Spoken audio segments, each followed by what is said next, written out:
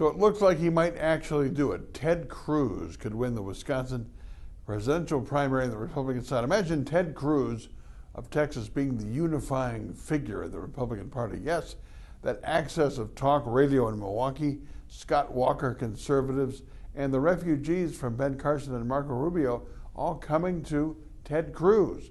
I mean, think about it. John Kasich in this world of Republican politics is too liberal. Yes, they call him a welfare Republican. He balanced the budget in Ohio, cut taxes, helped create 500,000 jobs, but that doesn't matter. He took the Medicaid money, which was what Obama was offering the governors, and unlike Scott Walker, he didn't say no. But of course, Wisconsin was doing more things in Badger Care than Ohio was doing, never mind that Kasich is taking that money and taking his drug addicts out of jail, putting them in rehab, so he saves money on incarceration. In fact, his recidivism rate is only 27%. It's going down. But, you know, that stuff nobody cares about.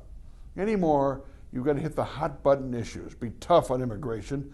Be pro-life across the board on abortion. A few other things, because moderates, even John Kasich was against putting police into the Muslim neighborhoods and banning Muslim travelers, like Trump says. Oh no, that's not going to fly in the modern day Republican Party. I would just say this in terms of the GOP race.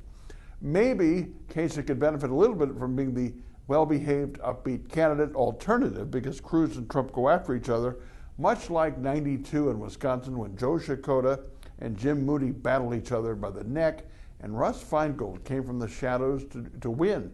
Maybe Kasich could come from the shadows and at least place. Who knows? On the Democratic side, yes, Bernie's people have more energy and more enthusiasm than Hillary's people.